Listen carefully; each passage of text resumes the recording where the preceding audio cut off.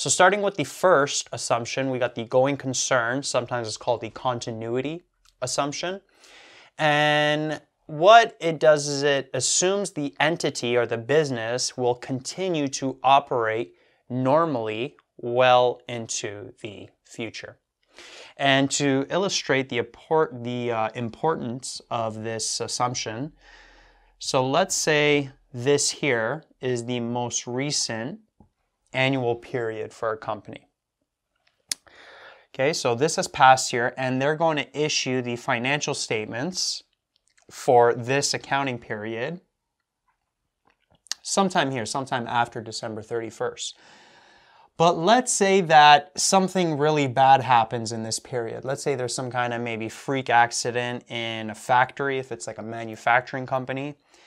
And all of a sudden, this company, they have to claim bankruptcy. Or let's say that they're going to be selling all their assets to somebody, or they're going to be liquidating all their assets, or something where the company is pretty much ending them. But they still issue the financial statements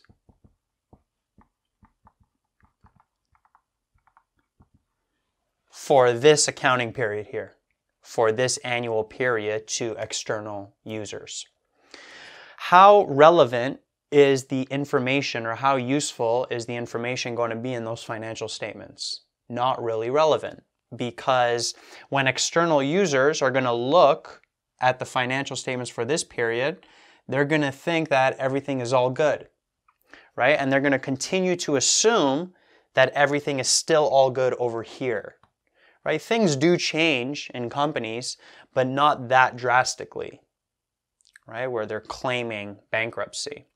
And if that is happening, then that needs to be disclosed to all the external users, right? So when external users are looking at a company's financial statements, in order to help guarantee that relevance, they are assuming that the entity, the business, will continue to operate normally well into the future, that there's not going to be these crazy drastic changes, because then those financial statements become less and less relevant.